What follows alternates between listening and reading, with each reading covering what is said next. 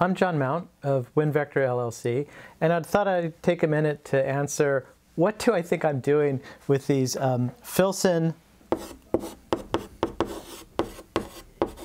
Data Science Chalk Talks. Well, they're not actually sponsored by Filson, though I certainly wish they were. It's just basically they're the manufacturer of this nice warm shirt, which I wear because it's a little cold in our studio. Now, what I actually think I'm doing or attempting is I'm trying to democratize data science, machine learning, and statistics in the same way that Dr. Nina Zimmel and I attempted in our book, Practical Data Science with R, which is now out in its second edition. It's something we're very proud of, which I'll get back to in a minute. But basically, we think that we now live in a data-driven and analytical world. And we have some really great machine learning statistics and data science algorithms, but where people are likely to see the fast increase in value is where the data is produced and where it's used. And to my mind, that's the providence of software engineers.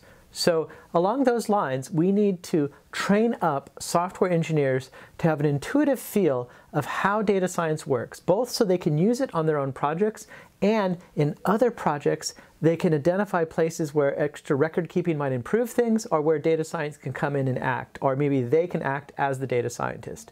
Often, just knowing what to log makes all the difference in the world in future projects.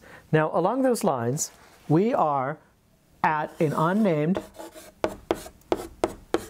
GAFAM company. It's an acronym for very large tech companies.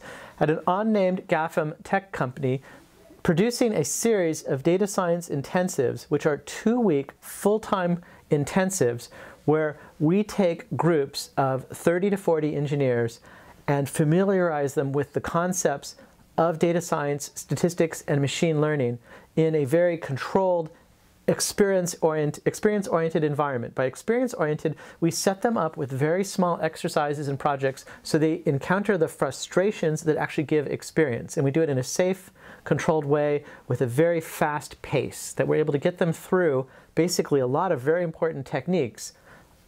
Basic linear and generalized linear models for both classification and regression, then exotic tree-based models, which routinely win data science contests, and then a taste of deep learning, but using the same systematic way of thinking for all those layers, and all of which could be the ones that do a great project.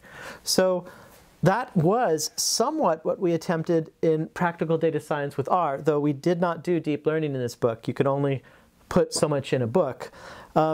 But basically, R is an open source statistical platform, so it's well regarded by statisticians. It's a pretty good piece of software, and you can use it. It's free software, open source, so you can use it to build up a data science environment with one install and go forward and actually work the exercises and stuff that we share in this book and this video series. So that's what I'm attempting both with Dr. Nina Zimmel's book and the course material that she designed for this intensive, which the intensive actually is in Python this time, that being an inessential difference. And that's what we want to do with these video talks, is can we patch little holes in people's knowledge that they feel they know 90% of what they need to do, and they do know 90%. What's that missing 5 or 10% that gives them the confidence to go forward? And that's our overall goal in teaching and sharing, and I hope that you're excited about these topics as I am. Thank you very much for your time.